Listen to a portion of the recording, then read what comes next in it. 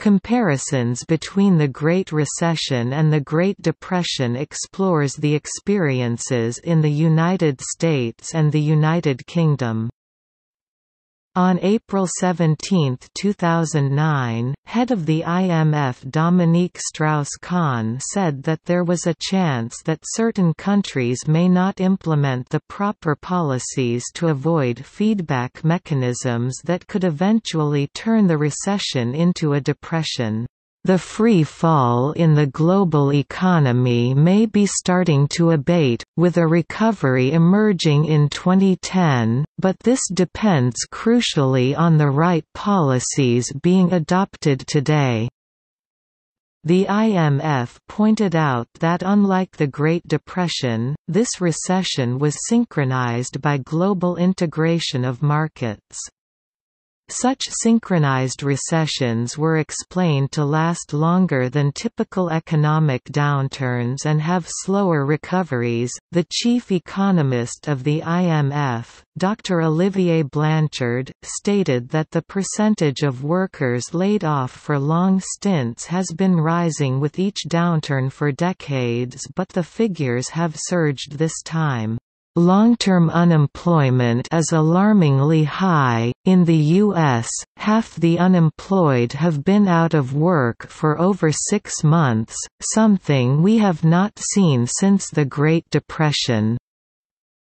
The IMF also stated that a link between rising inequality within Western economies and deflating demand may exist. The last time that the wealth gap reached such skewed extremes was in 1928–1929.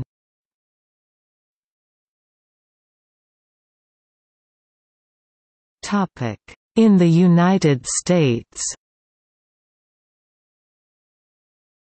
although some casual comparisons between the Great Recession and the Great Depression have been made, there remain large differences between the two events. Actually, if the magnitude of initial shocks was the same in both cases, the recovery from the latest one would be earlier. The consensus among economists in March 2009 was that a depression was not likely to occur.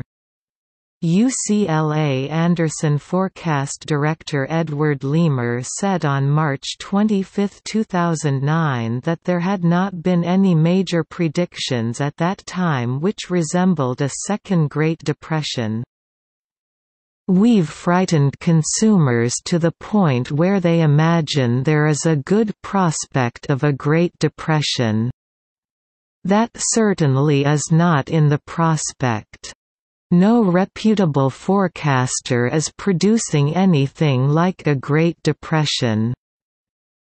Differences explicitly pointed out between the recession and the Great Depression include the facts that over the 79 years between 1929 and 2008, great changes occurred in economic philosophy and policy. The stock market had not fallen as far as it did in 1932 or 1982. The 10-year price-to-earnings ratio of stocks was not as low as in the 1930s or 1980s. Inflation-adjusted U.S. housing prices in March 2009 were higher than any time since 1890, including the housing booms of the 1970s and 1980s. The recession of the early 1930s lasted over 3.5 years, and during the 1930s the supply of money, currency plus demand deposits, fell by 25%, whereas in 2008 and 2009 the Fed has taken an ultra-loose credit stance. Furthermore, the unemployment rate in 2008 and early 2009 and the rate at which it rose was comparable to most of the recessions occurring after World War II, and was dwarfed by the 25% unemployment rate peak of the Great Depression. However, syndicated columnist and former Assistant Secretary of the Treasury Paul Craig Roberts claimed in a 2012 column that if all discouraged workers were included in U.S. unemployment statistics, the actual unemployment rate would be 22%, comparable to rates during the Great Depression. Nobel Prize-winning economist Paul Krugman predicted a series of depressions in his The Return of Depression Economics 1999, based on failures on the demand side of the economy. On January 5, 2009, he wrote that, "Preventing depressions isn't that easy after all," and that, "The economy is still in free fall." In March 2009, Krugman explained that a major difference in this situation is that the causes of this financial crisis were from the shadow banking system. The crisis hasn't involved problems with deregulated institutions that took new risks. Instead, it involved risks taken by institutions that were never regulated in the first place. On February 22, 2009, NYU economics professor Nouriel Roubini said that the crisis was the worst since the Great Depression, and that without cooperation between political parties and foreign countries, and if poor fiscal policy decisions such as support of zombie banks are pursued, the situation could become as bad as the Great Depression. On April 27, 2009, Roubini expressed a more upbeat assessment by noting that, "The bottom of the economy will be seen toward the beginning or middle of next year." On April 6, 2009, Vernon L. Smith and Stephen Gierstad offered the hypothesis that a financial crisis that originates in consumer debt, especially consumer debt concentrated at the low end of the wealth and income distribution, can be transmitted quickly and forcefully into the financial system. It appears that we're witnessing the second great consumer debt crash, the end of a massive consumption binge.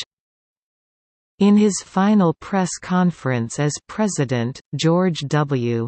Bush claimed that in September 2008 his chief economic advisers had said that the economic situation could at some point become worse than the Great Depression. A tent city in Sacramento, California was described as images, hauntingly reminiscent of the iconic photos of the 1930s and the Great Depression, and evocative Depression-era images. The Austrian School of Economics' view is that the size of a bust is based, at least in part, on the size of the preceding credit boom. A check of debt levels prior and during the Great Depression shows debt levels prior to the Great Depression at about 200% of GDP, with a rise to about 300% due to massive government intervention to combat the Depression. The debt outstanding metric indicates that the Great Recession was not over by mid-2012 and would be worse than the Great Depression. Only the first part of that projection turned out to be true by mid-2014. Current U.S. debt levels are around 400% of GDP and well over the levels seen either before or during the Great Depression. According to economist Irving Fisher, the two dominant factors in a depression are over-indebtedness to start with and deflation soon after. Fed policy to prevent deflation at all costs has been greatly influenced by Fisher's work.